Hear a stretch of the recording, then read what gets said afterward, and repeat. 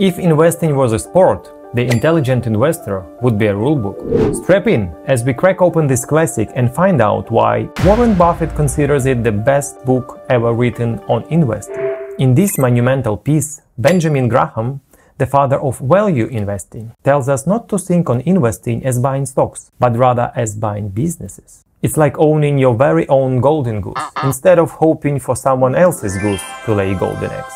Graham draws a line between investors and speculators. While speculators just follow the crowd, investors do the math. They are like a detectives, sniffing out the underpriced stocks, with a magnifying glass in one hand and a calculator in another.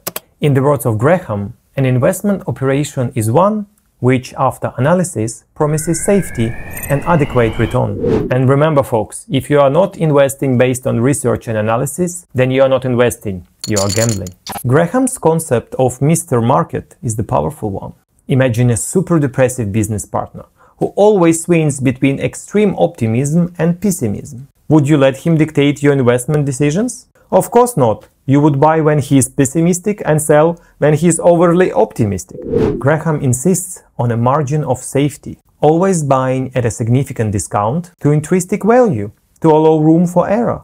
It's like buying an umbrella on a sunny day. You might not need it now, but when it rains, you'll be glad you have one.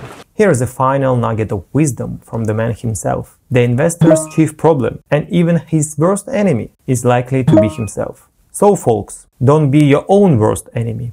Stay rational, do the math, and invest wisely. Was there any valuable lessons you've taken from this shortcut? Share your thoughts in the comments below. And if you haven't yet, hit that subscribe button and join our community of intelligent investors. Thanks for watching, and remember, invest wisely.